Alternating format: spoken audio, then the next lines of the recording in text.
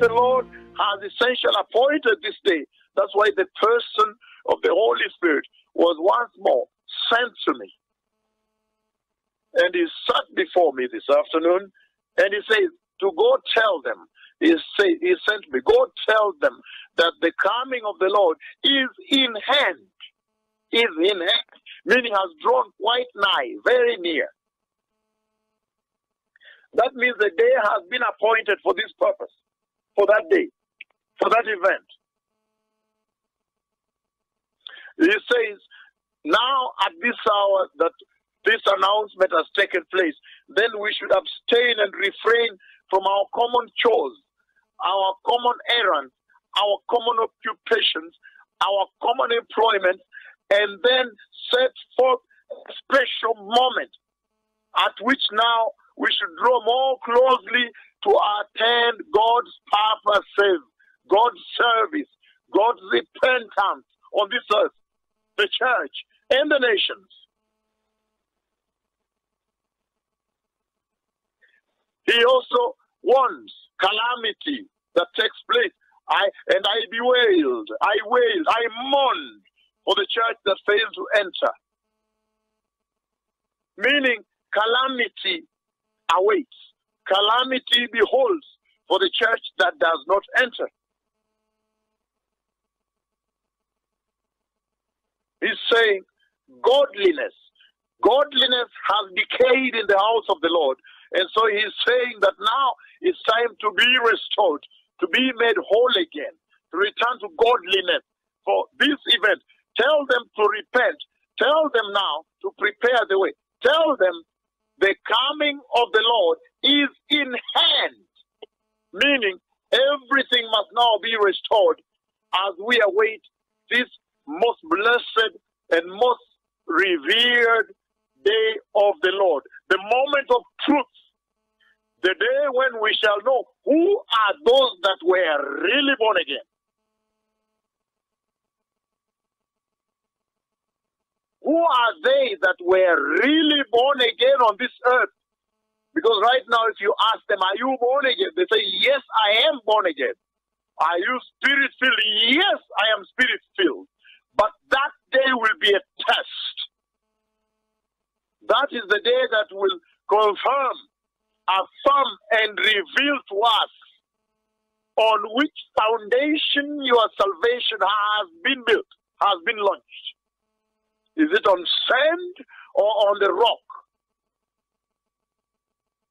So it says, godliness that has been eroded, that has decayed in the house, must now be restored. The love of most that has waxed cold must now be vexed up and fired up in the hearts of men. We must now rendition and bring back the fiery love for Christ. He has sat before me this afternoon, and he told me, go tell them the coming of the Lord is in hand, is in hand.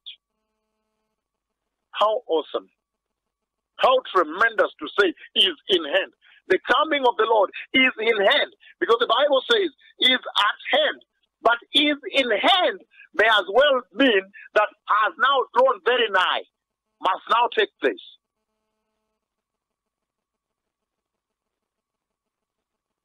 And the Lord Jehovah continues to do this in his expression of tremendous love unto the church, unto humanity. He's always still beckoning man to return. In other words, tell them to return. And he mentioned many cities. I don't know why he mentioned New York. That the church in those cities are not ready globally. And every single place I went to, the broadcast was global through the radio of the Lord, but via the internet. So everybody had the equal opportunity to be able to hear the announcement that said, the coming of the Lord is in hand, is in hand. The person of the Holy Spirit himself today sat before me and said, the coming of the Lord is in hand, and I trembled. I panicked. I did not even think I would reach this hour to announce this. for nobody knows the day or the hour. The book of James, chapter 5, verse 8, I begin verse 7. It says, be patient then, brothers, until the Lord's coming. See how the farmer anticipates the precious fruit of the soil as he patiently awaits the fall and the spring rains. Verse 8 it says, you too be patient and strengthen your hearts, because the Lord's coming is near. Very powerful. He's saying the enduring patience. So in other words, he's saying even as a farmer awaits a crop, how much more then should we await? Because as a farmer awaits these temporary things here on the earth, the crop, the wheat, the barley, the vegetable, tending them patiently, exhibiting uncommon patience and endurance and trust, trusting that rain will fall and the crop shall come to bear. For this temporary reward,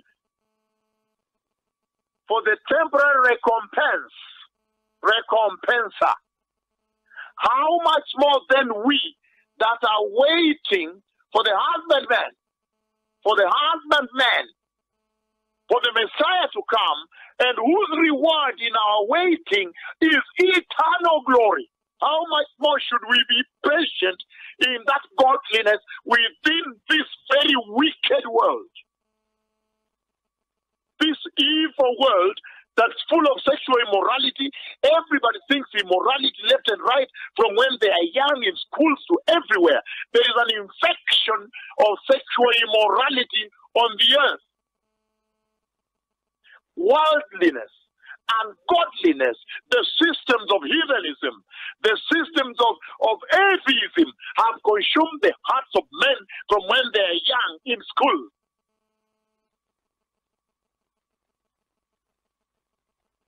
But he's saying, God tells them to endure just a little longer, for the coming of the Lord is now in hand. Is in hand. The coming of the Lord is in hand. Let them endure just a little longer. The coming of the Lord is in hand. In other words, your eternal reward of the crown of glory, the crown of righteousness, the crown of eternal life, the crown of glory awaits. How much more then should we be patient in righteousness, godliness, holiness, uprightness with the Lord, and in absolute faith, obedience, and humility unto the Lord? How much more then? He says a farmer trusts, has faith that when he plants the crop and weeds it, the rain will come.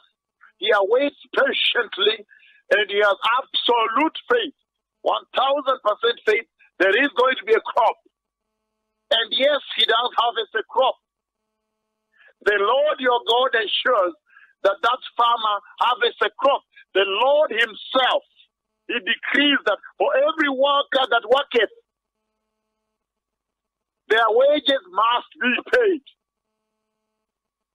How much more then the workers of righteousness, and to the workers of holiness shall he reward them, give them a pay, their pay of the crown of glory.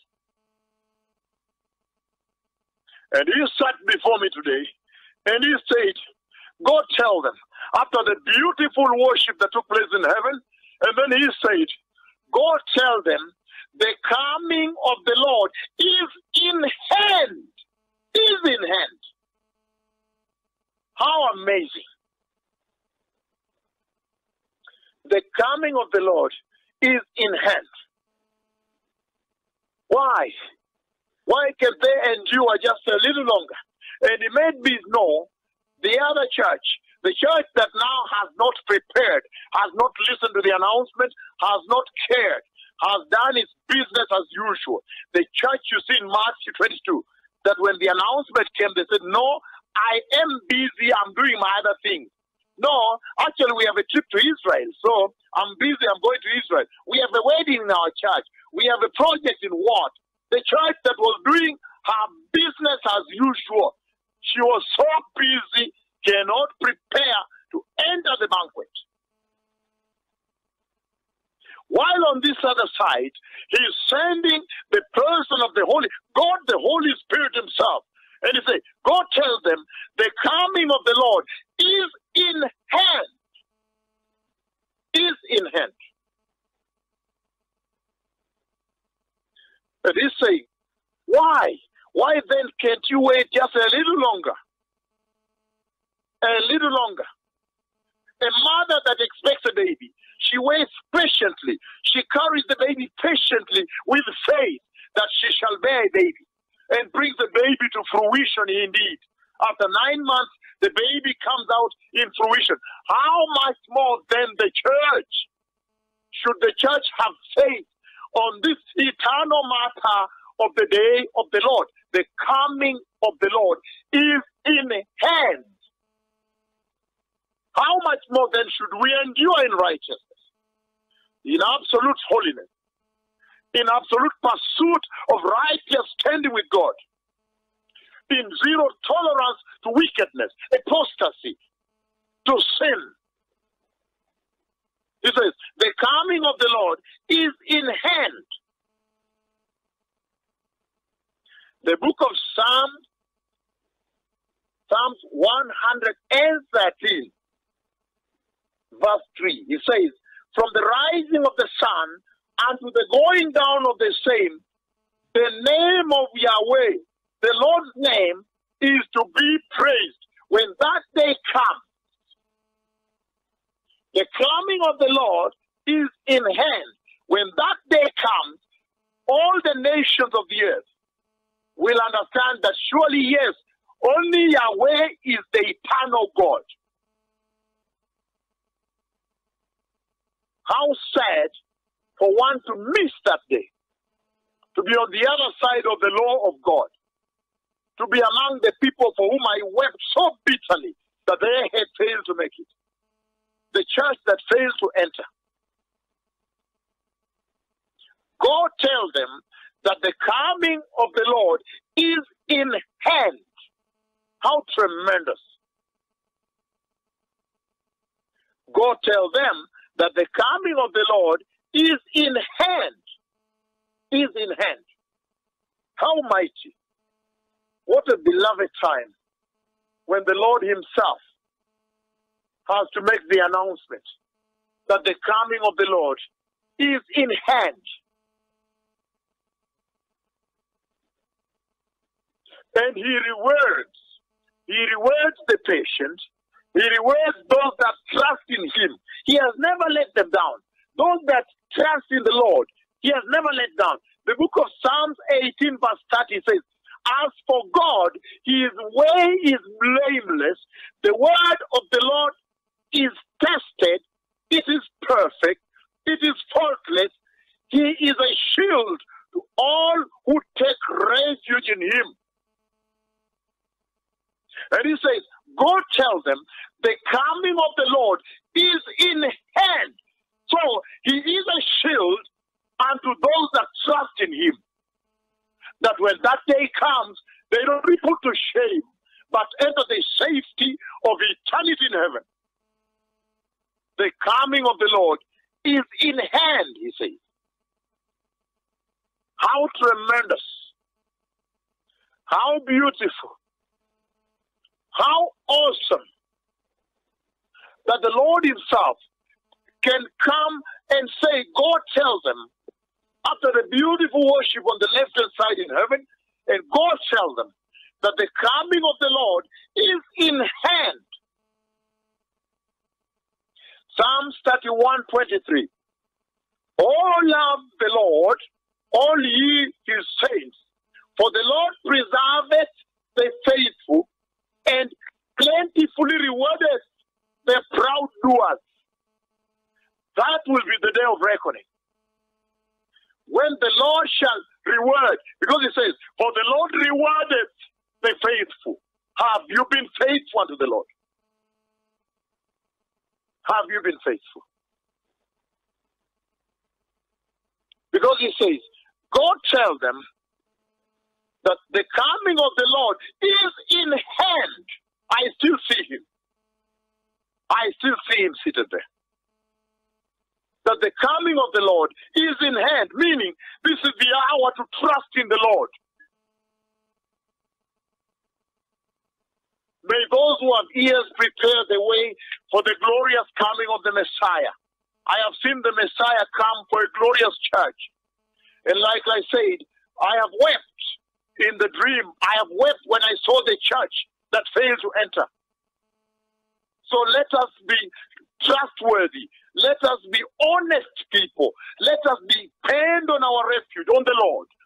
This is the hour at which to lay down our common occupation, our common employment, our common chores, our common duty, and now give duty. Let us respond to the call of duty to do the service unto God, to pursue holiness and righteousness, to be born again in Christ Jesus, to win souls unto the Lord.